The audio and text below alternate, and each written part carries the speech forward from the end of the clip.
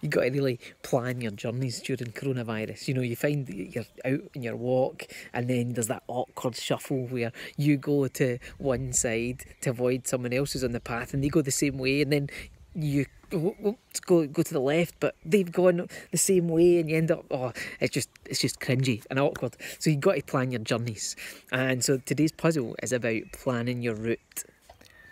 So your task is to connect the points A, B, C, D using 3 straight lines. So 1, 2, 3, 4. That connects A, B, C, D, but that is using 4 straight lines, so that's not allowed. No. What about if we did instead this? 1, 2. No, the lines that connect the dots, there's only 2 of them, so that's not allowed.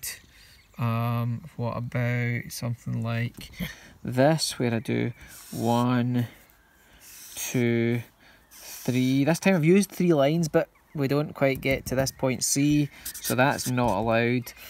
So is it even possible? Well, maybe we could do something like this. 1, 2, 3. So there's an example. I'll give that a big yes, will I? This one's allowed, right? So I have managed to connect A, B, C and D using straight lines that go from one point to the next. And your task is to come up with as many different ways as you can of connecting all 4 points using 3 straight lines.